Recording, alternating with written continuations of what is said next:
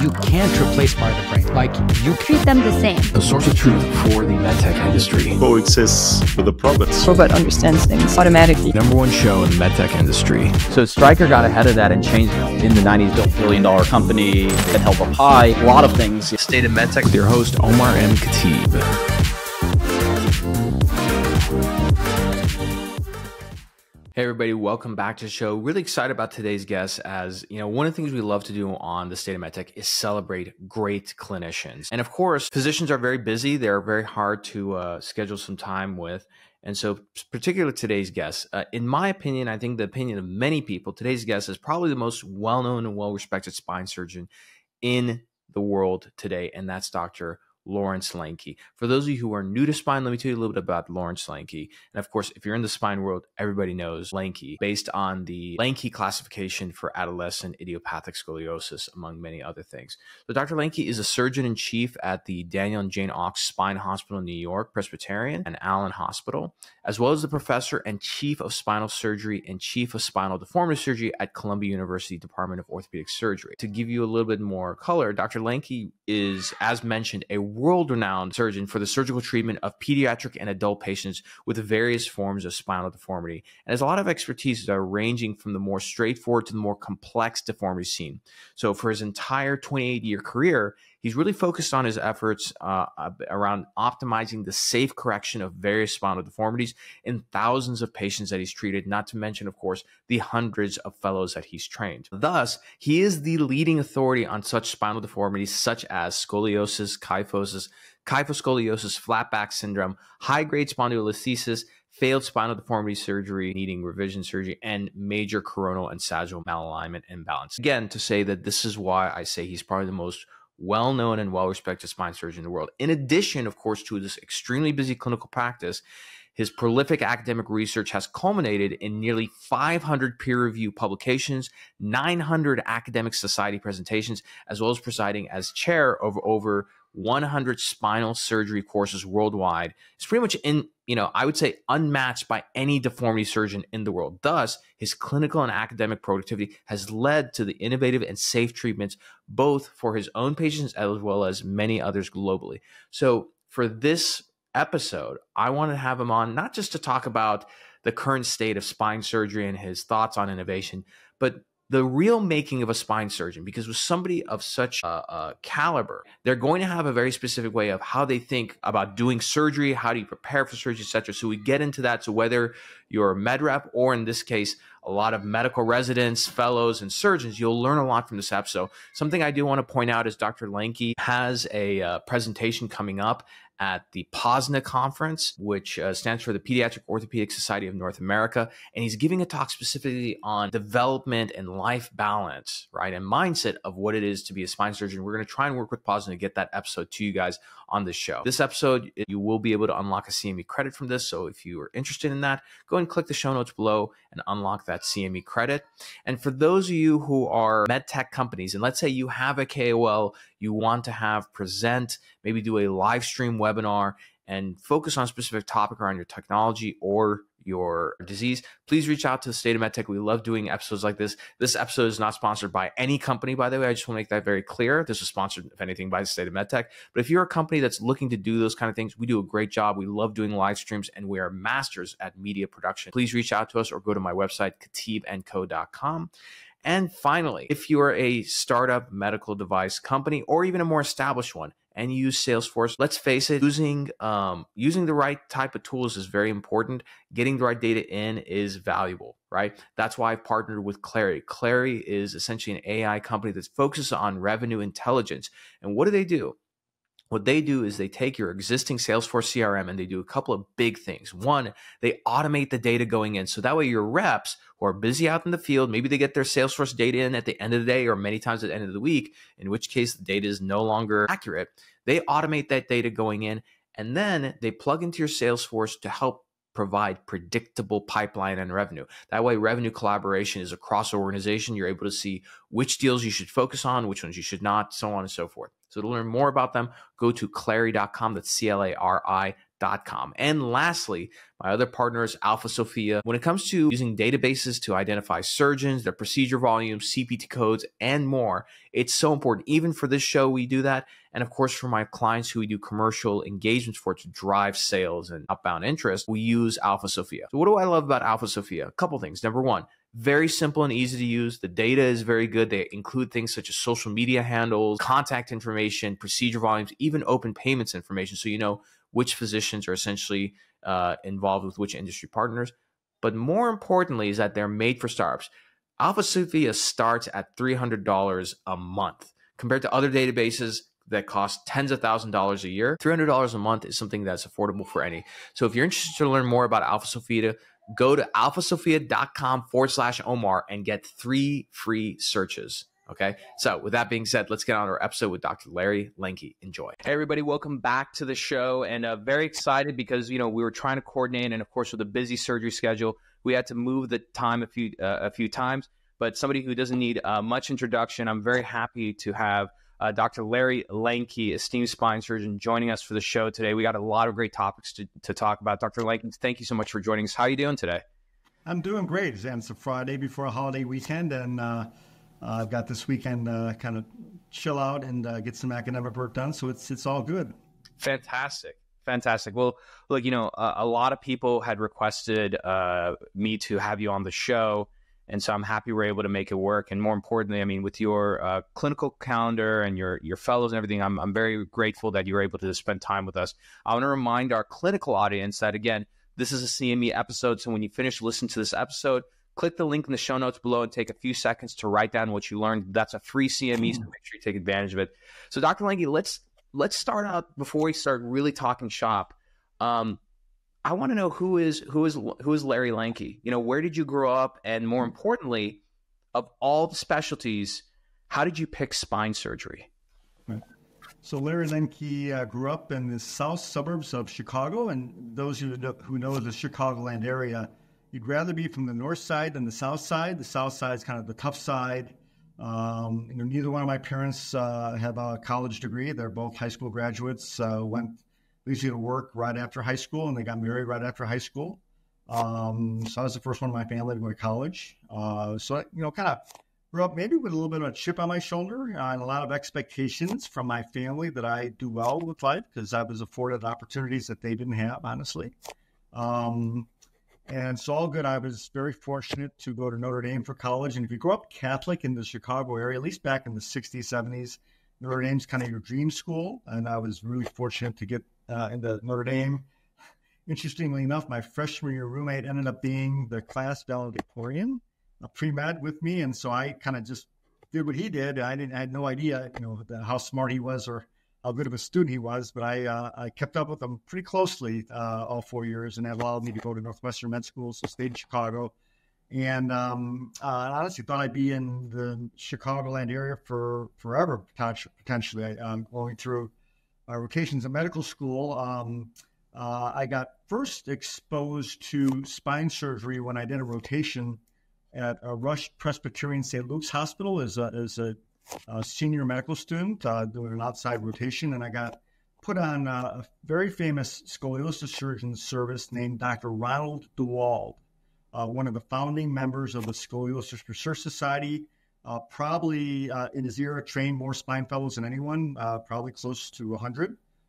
He trained my main mentor in St. Louis, Dr. Keith Bridwell, and so I basically spent a month on his service, and at the time, he was doing these, what I thought, just unbelievably complex scoliosis surgeries, a lot from the back, but also at the time, a lot of these were done from the front to a large anterior incision where you went into someone's chest, you kind of pushed the heart lungs out of the way to get to the spine, or you went into their belly, pushed the retroperitoneum out of the way, the abdominal contents out of the way to get to the spine. And boy, this is real surgery. I mean, as someone who actually initially thought I wanted to be a cardiothoracic surgeon, when I got exposed to that, I liked the idea that it was kind of real surgery, but a combination of a little bit of kind of push and shove and kind of more gross movements, but also obviously around the spinal cord and nerves, very fine. So it's kind of emphasized both aspects of surgical skills. In other words, there's some areas like orthopedic surgery, you just kind of hammer things in, right? And there's some things like in hand microsurgery where you're using absolute finest touch you can, right? And spine surgery kind of encompasses all that. So that's really initially why I got intrigued by spinal surgery. But I want to give credit to Dr. Ron DeWald at Rush Press St. Luke's. He's actually still alive and still a friend of mine. And he really was a great mentor of mine and has always been throughout my entire career. Fantastic. I was going to ask you, like, on the cardiothoracic side, because at that time they may have been towards the end of their career, but like one of the storied rivalries in surgery was the DeBakey-Cooley rivalry. Did that have any influence of like you having an interest to say like, oh, let me go into cardiac surgery? Because those were really exciting times back then. Yeah, well, back in the 60s and 70s, real surgeons were CT surgeons. I mean, they were known as a real surgical specialty, right?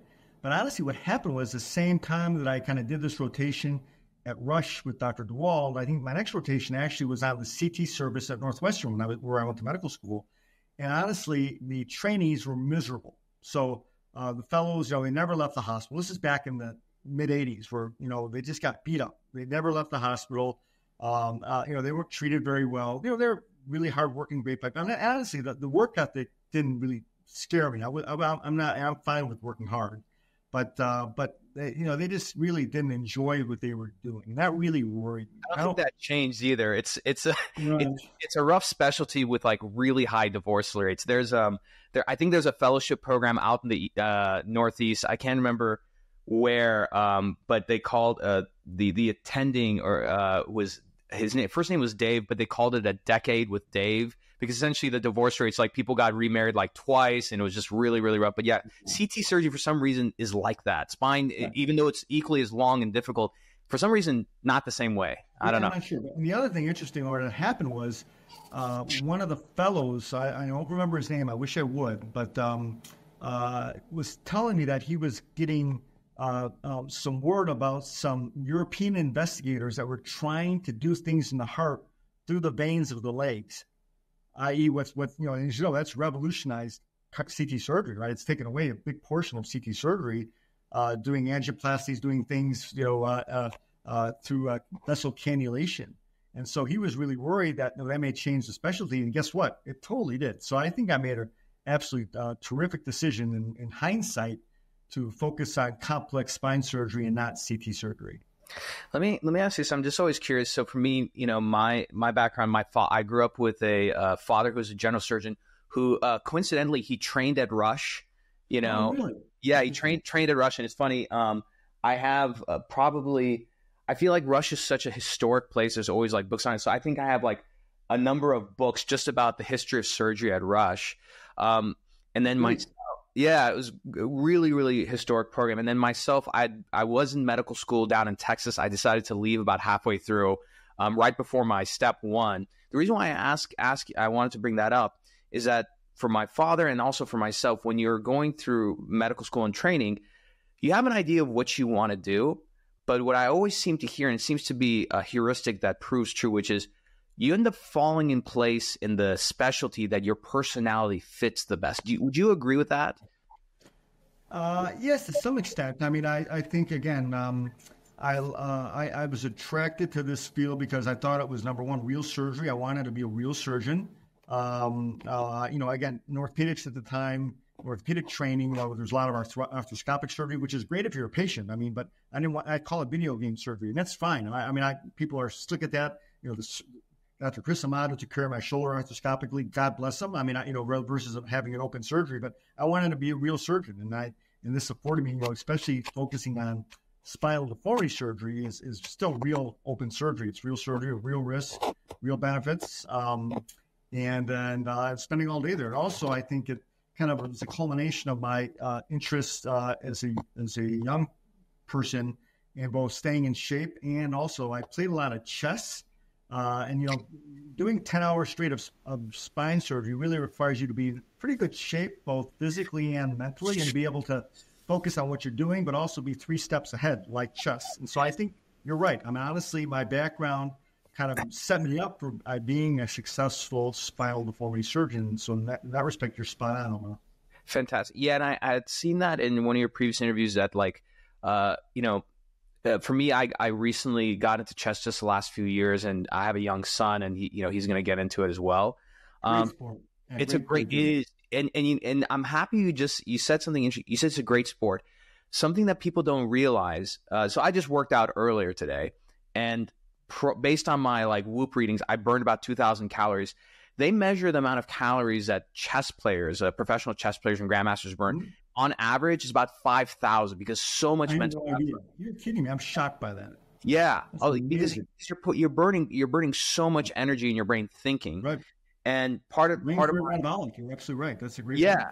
Part of my shows, I make a lot of good book recommendations. So one of them, a great entrepreneur, Patrick Bet-David, wrote this book called Your Next 5 Moves, Master the Art of Business Strategy. The whole premise of this is that just like chess, you should be thinking about your next 5 moves. Maybe there's a good segue into the making of a great spine surgeon. What is your preoperative workflow? And there's something very specific that you've been doing every single time before your cases. Can you walk us through that? Yeah. So basically, all my cases start early in the morning, 7:30 in the morning typically. So I have a basic 10 to 15 minute routine that I do every single case. I've done every single case for my 32-year career, and then I basically, leave my emails alone, shut my phone off. Basically, no one can bother me. I need 10, 15 minutes where I go over every aspect of the patient's case, the radiographs, the CT images, the MRI images. If I've created a 3D printed model of a complex deformity, I will study that.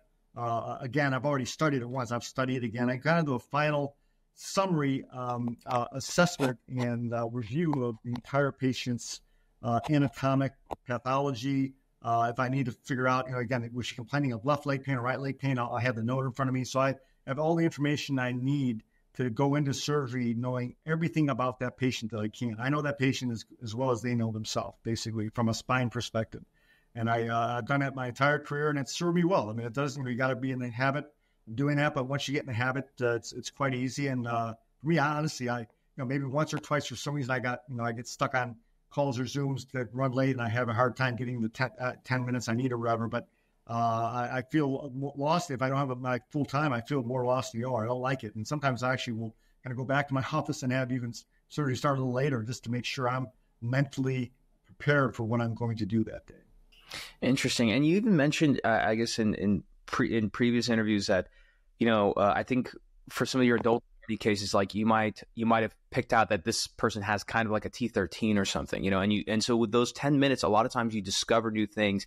Do you think it's because of the pressure that the surgery is about to happen and maybe your mind is sort of queued up in a certain way that you're looking with a little bit more intensity than previous? Why do you think that 10, 15 minutes is so special?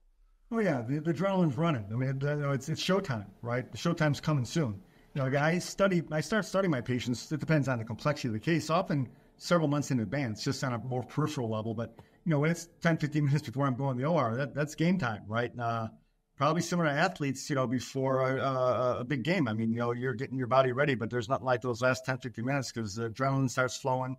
Cortisol level, I'm sure, is higher. And I got to get everything, perfected before I go to the OR. And I'm set to deliver the best care possible to my patient. My patient's depending on me, right? The patients put their life in my hands the next, sometimes 12 hours if it's a really complex all-day reconstruction, right? So, my goodness, if that were me having that surgery, I want the surgeon to do the same thing, right? I mean, that's a big deal. So I understand the importance. I understand the gravity of the situation, and that's what I think drives me to perform like that, to prepare to perform, in other words, right? Absolutely. I want to go back real quick, to your time as a resident fellow, especially with Dr. Dewal and some of your other mentors. Part of the residency, as I hear from my father, is it's very much like military training. They mop the floor with you, and it's brutal, especially back then because they didn't have all these new rules of residence and everything. It was brutal. My father, even, I think he was so tired one day that he got in an accident on the way home, and by the time things were sorted out with the police and everything, he actually had to head back to the hospital.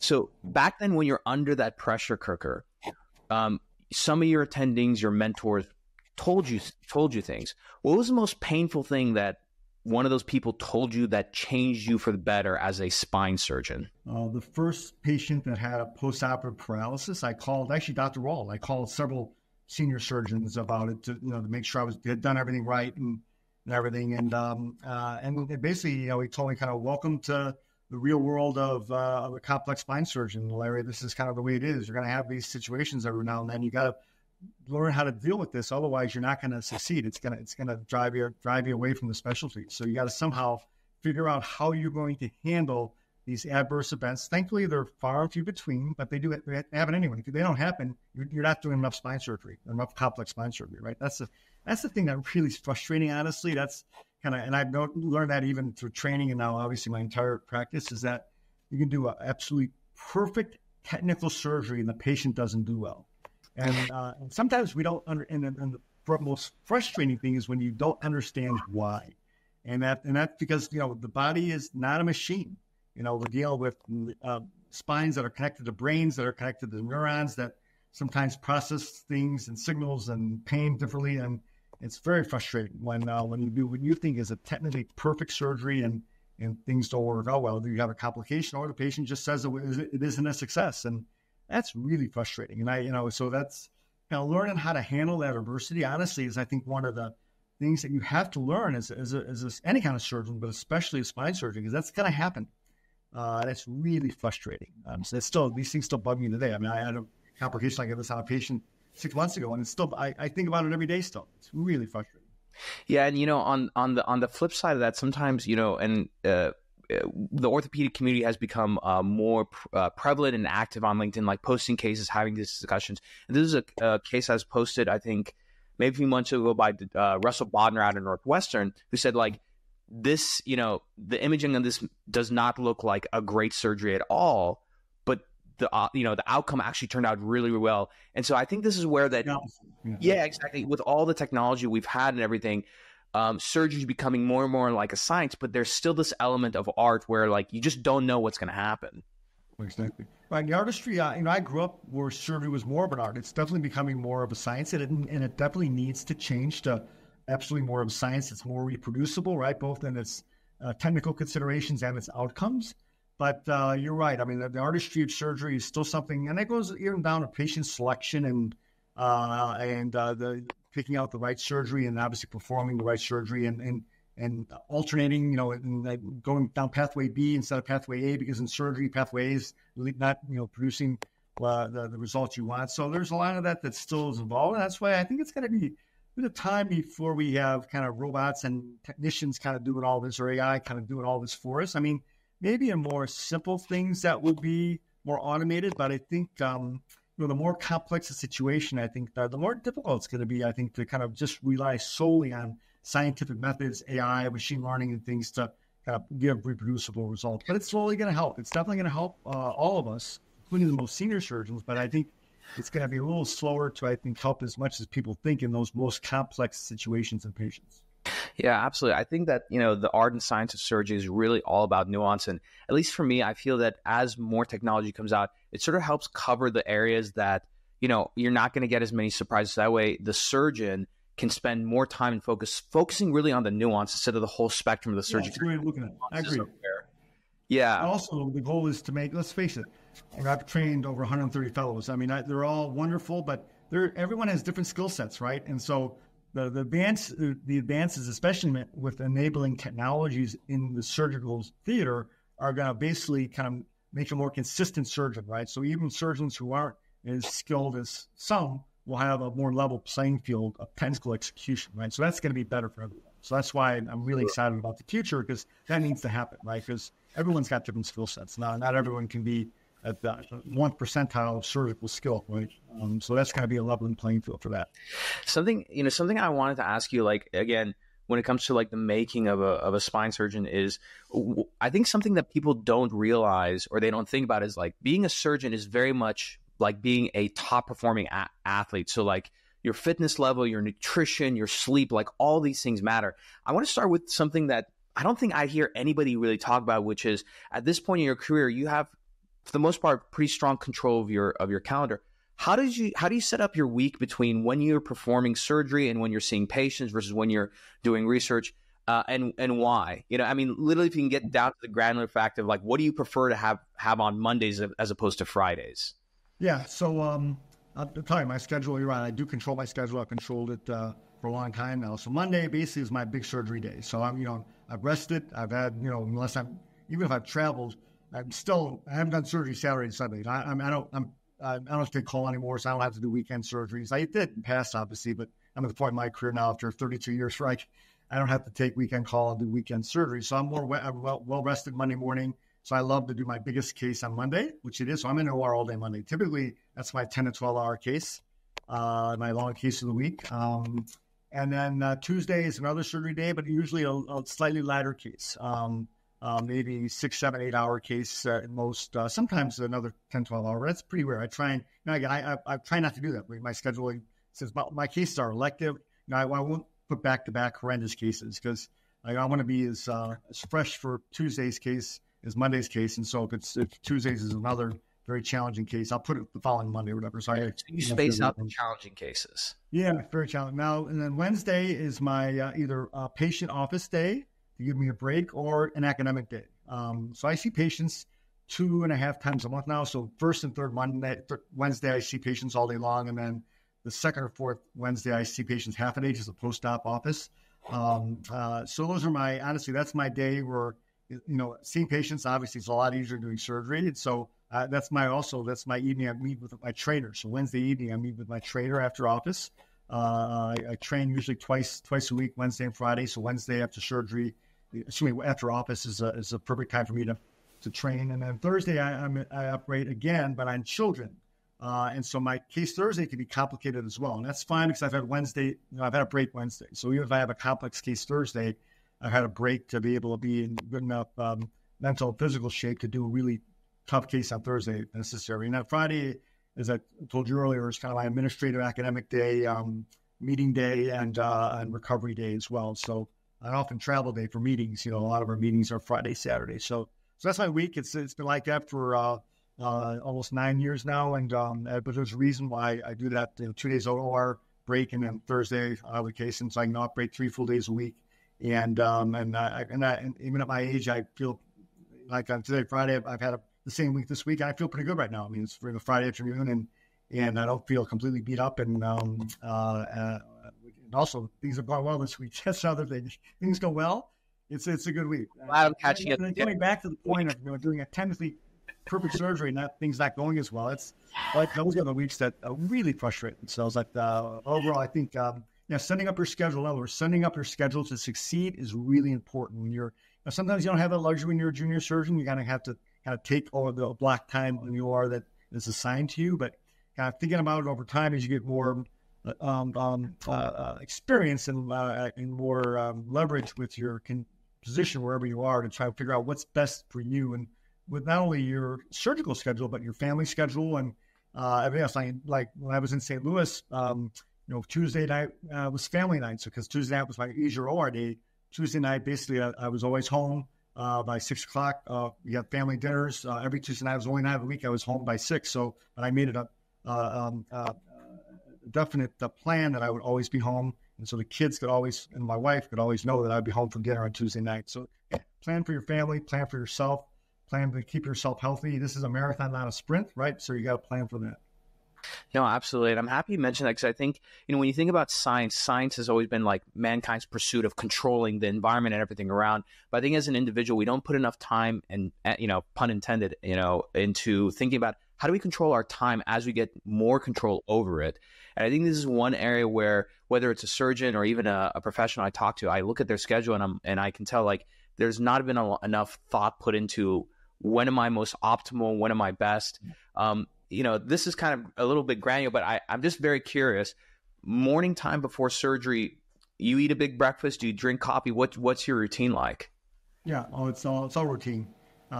Basically, jug of coffee, probably 2 cups.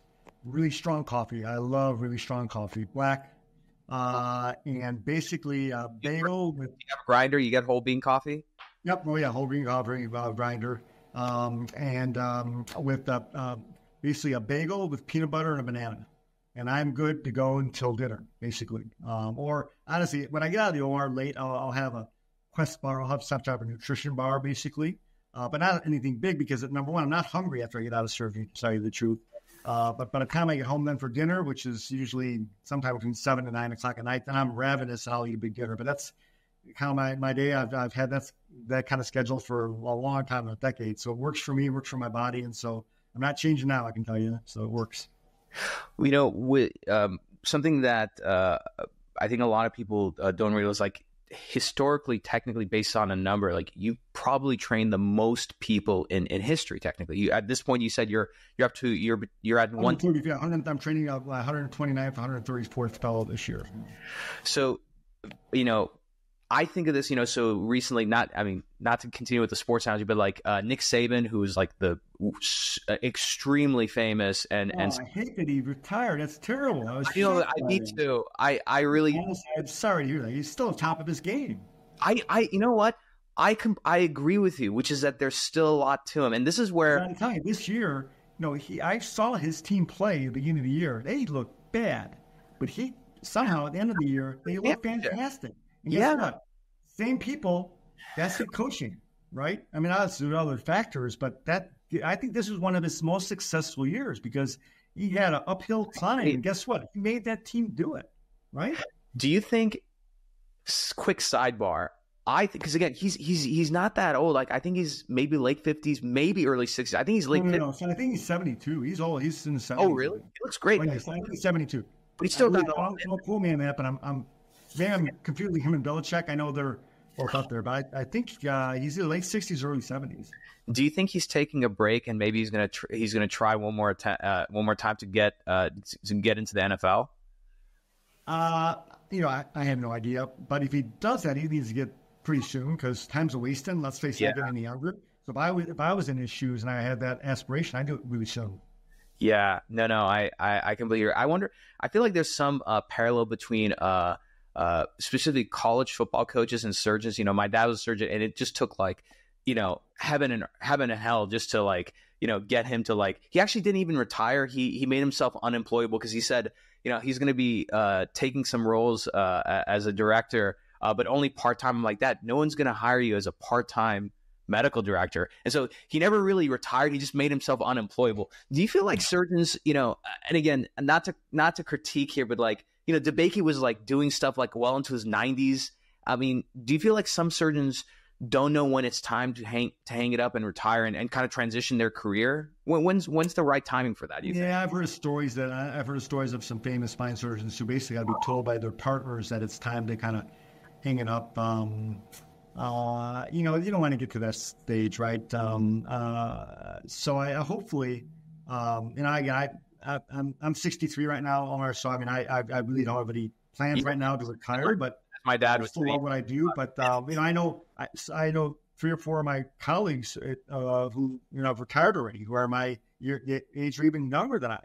And my mentor Keith Bridwell, who again trained me in St. Louis. So Ron Bowell basically trained Keith Bridwell. I trained with Keith Bridwell at Washington University in St. Louis. Was his first fellow, then stayed there with him for 24 years before I came to New York.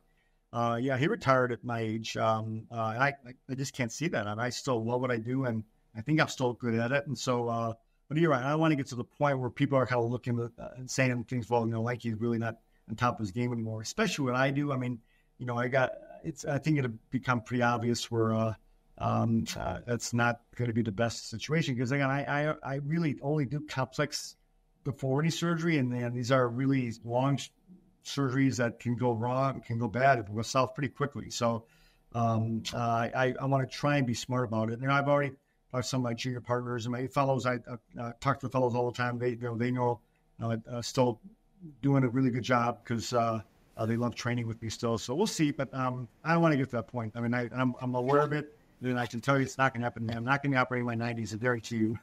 And I'd love to work in my 70s. We'll see. And part of it, honestly, is what happens. I mean, if eyesight goes and I got a little bit of arthritis in my hand, there's things often that I think are going to get in the way, even if I wanted to operate way late in my life, that it's just not going to happen. There's a lot of wear and tear for what I do as a surgeon as well, and joints and everything. And stress, you mentioned that, and the stress is real, So I've been fortunate that everything's kind of fallen in place, and with my family, I've still married my wife 35 years now this May. I mean, I've had a really fortunate life that everything's fallen in place to allow me to kind of continue on this pace for 32 consecutive years. That doesn't happen to everyone. I've known some really talented surgeons who get sidetracked or derailed by family issues or health issues or whatever. I've been really fortunate, and and just thankful to God for that, because that's beyond my control. Some of that, right? I mean, it sounds like just in my observation, it sounds like a good reason for that was you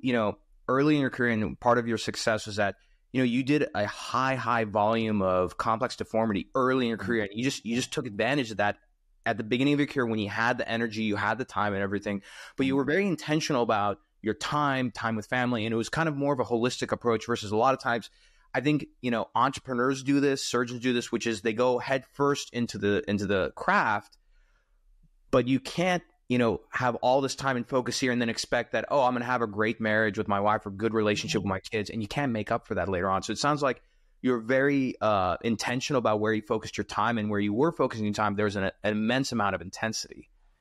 You're right. Two comments on that. Number one is that, I always say that I'm certainly not the technically most adept spine surgeon in the country, but there is no one, and I mean absolutely no one, that's done more complex deformity surgery than me. And that's not bragging; that's just a fact. And that's so. I mean, I tell it to my patients. I mean, that the only reason you're coming to see me, and you across the country, wherever you come from, is that you realize that I just have a lot of experience doing this, but I put in the effort, right? So that's not bragging. That's just real reality, right? I put in the effort. You're right. I was very fortunate at a very young surgical age to develop a very complex spinal deformity practice, and that was very unusual back in the 90s to do that. I was one of the first surgeons in the country to focus my entire practice on scoliosis and other deformities, and at the time that was kind of unheard of. People are not only spine surgery, but they would do orthopedic surgery and spine surgery, or spine surgery and a variety of things. But I focused only on scoliosis and deformity surgery from a very early age, and that really helped. The second thing I want to say is that I wasn't perfect. I mean, I did go headfirst a little, sometimes too crazily into my craft. So I just, for everyone out there listening, no one's perfect. I'm fortunate enough to give the presidential talk at the POSNA, Pediatric Orthopedic Society North America meeting this May. Dan Staccato, who's president of POSNA, asked me to be his presidential guest speaker, which I'm very indebted to him for. That's a very big honor. But he wants me to talk about a non-spine surgery topic. I'm going to talk about managing the imbalance. How do you manage the imbalance of being a busy surgeon, spine surgeon? And and I'm going to be brutally honest. I wasn't good at it sometimes. It was a learning experience. I mean, we did that. I had some marital issues with my wife because I wasn't around. I wasn't probably around for my children as much as I could have been sometimes. But I learned through that. My wife and I kind of managed it with the help of others, and I made the best of it. And honestly, now it's better than ever. So it was challenging. I'm not going to say it was easy at all. I don't want to give the false impression that I've had this gilded life, that everything just kind of fell in place, and I knew everything from the beginning, that I need to spend time at home. But I didn't know that, because I wanted to be the best surgeon you could. I was operating 5 days a week. I mean, there's no one operating on spines 5 days a week. I was in the OR 5 days a week for 15 years straight when I wasn't traveling around the world. So it was a challenge to manage my family and my other commitments, but thankfully my wife was very understanding. We worked together, but we had to work at it. It wasn't easy to make it work. But now, everything's going great. I got 3 wonderful grown children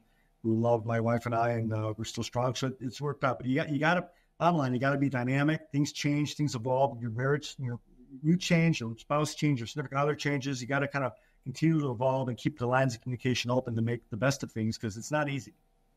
I love that. And personally, I mean, look, and I do want to bring this up because when I was in medical school, the funny thing was that I actually learned about you because of your Lenke classification for adolescent idiopathic scoliosis, right? And I remember thinking when I first read about that, and someone told me like, oh yeah, he's still practicing. I'm like, what? I'm like, what do you mean he's still practicing? Because it's kind of rare to see that. And I want to come to that in a second, because that hasn't been changed, it's really stood the test of time, which is really impressive. But I'm going to make a prediction here, which is, I think in your career and your legacy, I think the thing that's going to last the test of time is some of these non-clinical things, like this speech you're going to give in May, because these are the things that so often are not talked about in surgery. And I think, again, surgeons are human beings just like everybody else. You can't have a knockout, drag out fight at home or have some imbalance in your life, both physical, mental, or spiritual, and expect that you're going to bring the best version and deliver best care to a patient, right? And so, absolutely, you're spot on there. Right? You couldn't say it better. Actually, I'm going to use that quote in my talk. Absolutely, look, and it's true. I'm just going to say it now because, like, I want to get pressure from my audience so I can follow up. I'll try and coordinate with you. I would love to get that talk and publish it and promote the conference and everything afterwards on the show. Right. So I think that's something that we really need to kind of 2,000 people there. Yeah, it's a huge conference. It's a combination of the POSNA and what's called EPOSNA, which is the European section. So they expect 2,000 attendees. That's fantastic. That's fantastic. And just again, like not to put pressure on you, but just think of it like this: is that talk is going to influence so many people, and you're never going to know. Like, because that's going to influence not just those 2,000, but there's going to be a multiple effect of those people when they train people, et cetera, so on and so forth. So I'm really already starting to work on it. Yeah, it's a big, it's a big honor for me to give that talk, but it's a big talk for me to give. I recognize the importance of it, so I'm going to spend a lot of time on it and do my best. That's for sure. So, in line with time, and again, I really want to have you back. So we're going to roll through a few more things. So, state of spine surgery. So one of the things that you had talked about is your interest in AI and, more importantly, developing technical pathways for it. Can you talk a little bit about AI in spine surgery? I mean, where do you think it can be most helpful, and how are you incorporating it in your practice?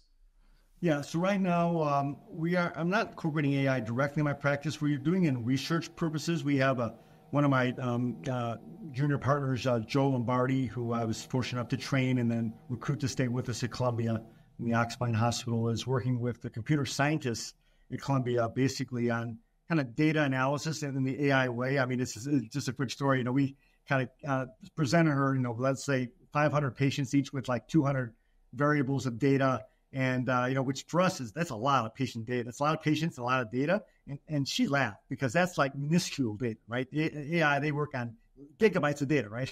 So, but their way of analysis is totally different than anything we've ever been exposed to. And they're basically, just showing us from a research perspective how best to analyze our patients and get the research answers that we need from hypothesis that we generate. How that is going to translate into the clinical realm is going to be things very quickly for patient selection. In other words, we put in all the characteristics of the patient. The model basically says, green, yellow, red. Green, proceed with surgery. Yellow, you got to optimize this patient, whether it's nutritionally or exercise-wise or laboratory-wise or health-wise, whatever it is, before you turn green or red. That basically, this patient's really not a good candidate for having the surgery you're proposing. So that's gonna come very soon. I see, and actually, there's some centers. I think Chris Ames at UCSF is already using things like that. He's kind of been one of the leaders of the field. He's a very sharp guy. I give credit for Chris. He's really taught me a lot about this.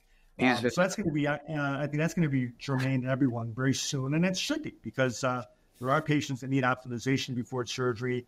Not many red candidates, but there will be some. It's unfortunate, but that's the way it is. I mean, and especially with our healthcare economics, we need to kind of weed out who is not going to do well with surgery, especially spine surgery, because the health economics are not in our favor unless we do that. Absolutely. That's really number one. And the second thing that's going to happen, I think, to follow that is, everyone has different skill sets, and there's still lots of ways to handle a certain clinical problem.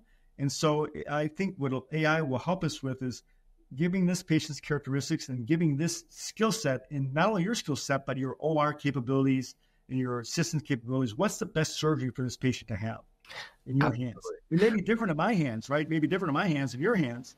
But I think that will help really kind of fine-tune the surgical optimization of the patient, which should lead them to better outcomes. Absolutely. And I'm going to piggyback on the AI section, because we have a few questions. We got a lot of them, but I did my best to kind of card them out. So we're going to breeze through these for the last like 15 minutes. So spine surgeon Dr. John Ashgar, who's down in the South. I know John. Yeah, I know John. Great guy. Great guy.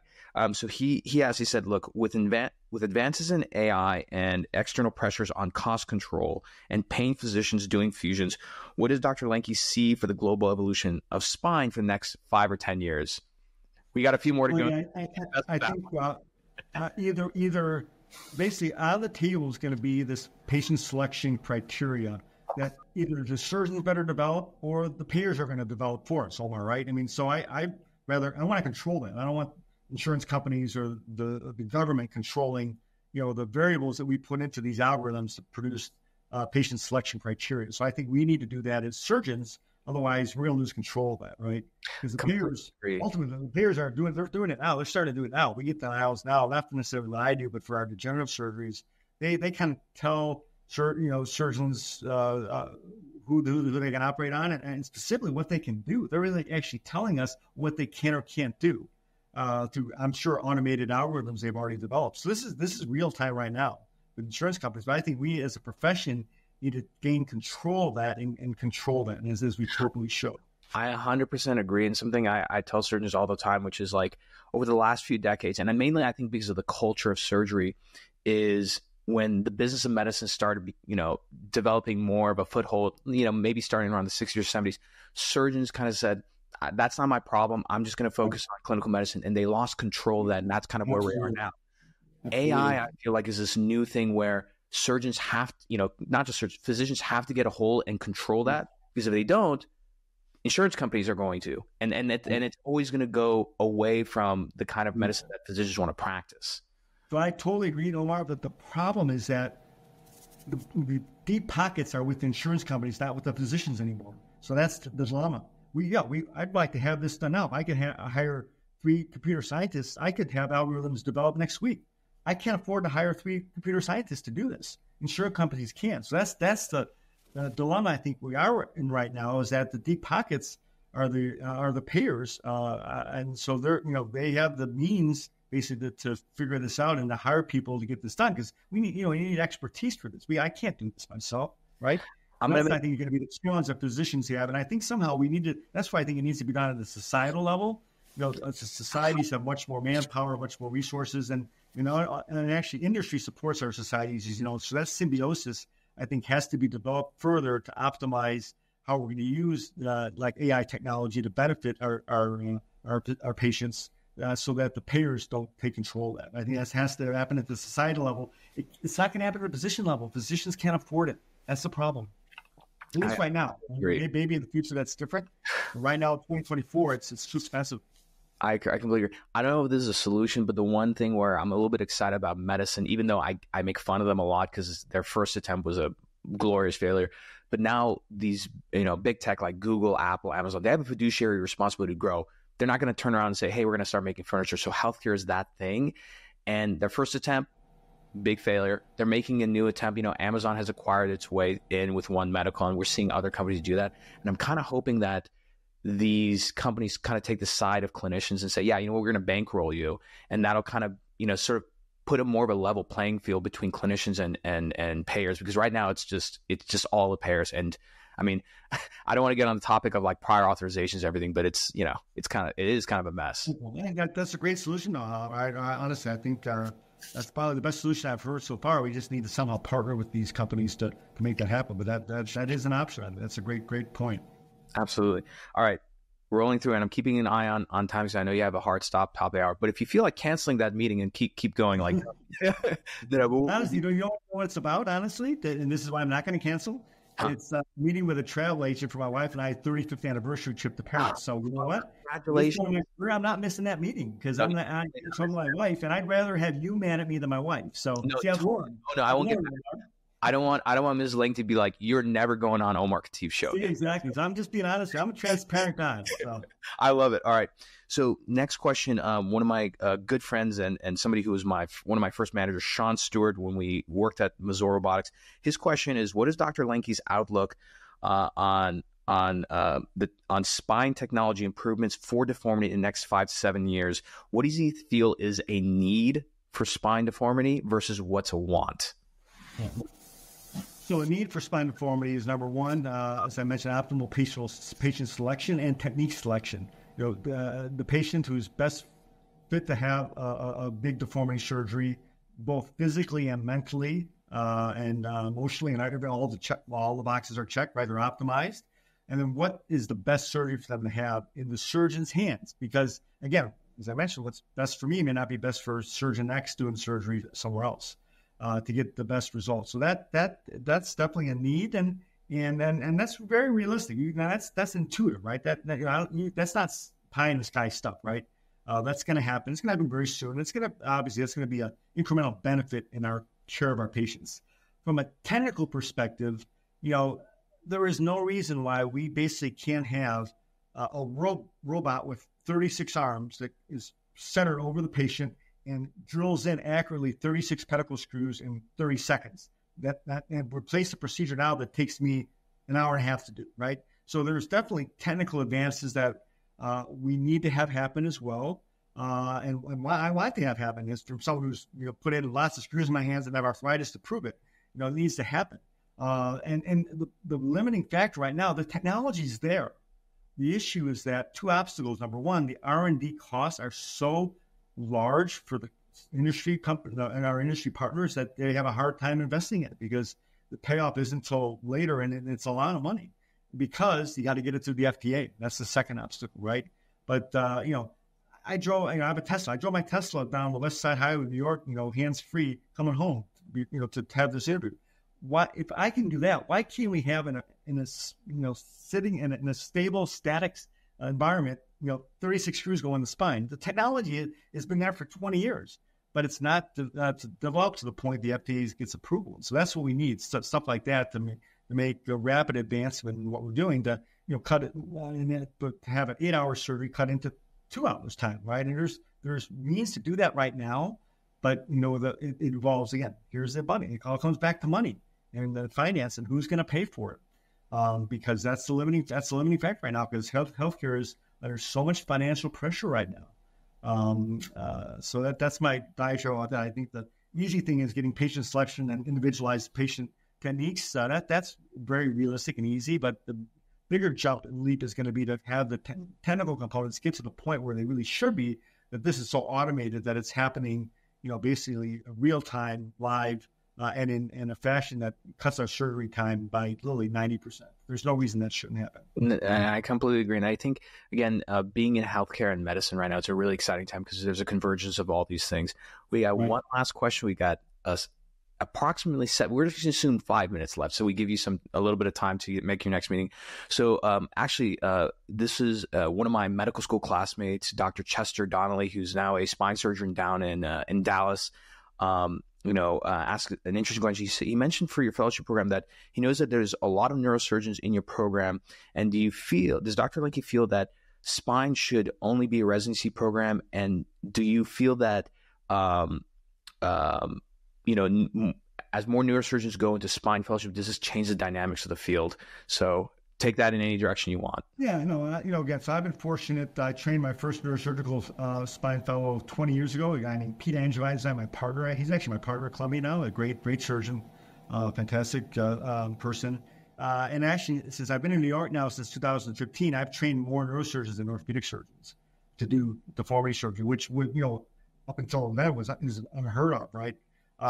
So the bottom line is, who's the best spine athlete? Well, the best spine athlete is who has the best overall training. Right now, it's neurosurgery because they spend 70% of their residency training on the spine and 30% on the brain in most programs.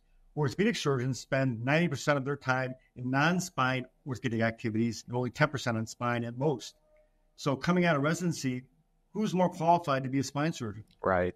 Do you feel like spine should be a residency instead of a fellowship? Oh, absolutely. But the problem is the politics and, again, the finances, because ortho and neuro don't want to lose spine surgeons because they're the money generators of both departments, but it's well recognized, and it's just tradition. But again, it's going to happen because ultimately it's better for patient care and it's better for training. Same thing happened back in the 50s and 60s when orthopedic surgery was under general surgery, right? Well, they would never leave. Well, it left because it was better for training and patient care. Takes a while. It's not going to be my lifetime, unfortunately, because we've been down the road of trying to kind of push this a little bit, and we get a lot of resistance. But but it's intuitive that would be better if you decide you want to be a spine surgeon after doing a spine rotation, either as an intern or first-year resident. So I'm not saying you match on a medical school to do spine surgery, because a lot of medical students don't get exposed to enough spine surgery to know they want to be a spine surgeon. But within the first 2 years of training, internship, and first year of residency, everyone does spine surgery. You need orthopedic surgery or neurosurgery. then you would decide, opt out, and basically then do the rest of your training. I'd say 4 years is probably necessary to be a fully trained, modern 2025 spine surgeon. It's 4 years of complete spine training. I know that because we have a lot of our fellows now doing 2 fellowships. So they do 7 years of neurosurgical residency, then 2 years of fellowship in spine. So 9 years of training, which is way too long. They don't need all that training. If they decided to be a spine surgeon, they don't need to do brain surgery. Get out, do spine surgery, cut the training to 4 or 5 years. The savings to society is immense, and the quality imparted to the patients is even more impressive, right? So if you look at it from that perspective, how can you argue with that? You can't. The problem is it's a tradition, and again, it's the financial benefit of having spine surgeons in your orthopedic or neurosurgical department that the department chairs don't want to let go. And that's the main obstacle. And that's unfortunate because it's really not right. Fantastic. Dr. Lenke, I want to be mindful of your time. And so thank you so much for coming on the show. We're going to end up having you back, and definitely for your talk in May. Absolutely. Love to come back. What's the date for that talk in May, and what was the conference again? It's in May in Washington, D.C. I don't have the date in front of me. I think it's May 12th. I don't want to give you the conference. But sometime middle of May. It's in Washington, D.C. But again, it's an annual meeting of the Pediatric Orthopedic Society North America, abbreviated POSNA. A lot of people know POSNA in combination with the European section, which is EPOSNA. So it's in May in D.C., and I'm looking forward to it. Fantastic. Well, Dr. Lenke, thank you so much for joining the show. I want to thank the listeners for joining again. Be sure to get your CME credit down in the show notes. I'm going to also leave some links to Dr. Lenke's website. This has been another episode of The State of MedTech. We'll see you all later. Thank you for enjoying another epic episode of The State of MedTech. If you're feeling inspired and love this episode, do us a favor, hit that subscribe button and turn notifications on so you never miss an episode. And be sure to give us 5 stars and write a short review because that helps more people discover this amazing community of ours. If you're a company who has an executive that you'd like to be on the show, or perhaps you want to sponsor one of the episodes, shoot us an email at hello@khateebandco.com. Take care, and we'll see you next time.